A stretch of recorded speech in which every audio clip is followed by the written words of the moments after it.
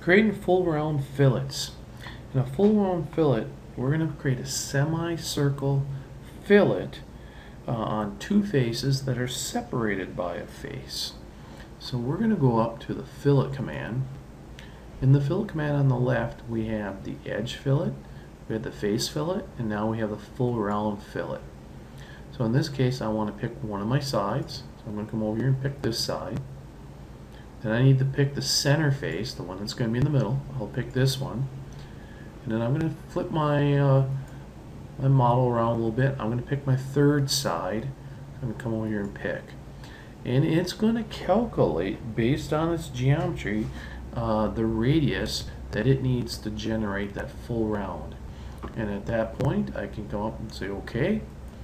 And I've created a full round fillet in Inventor.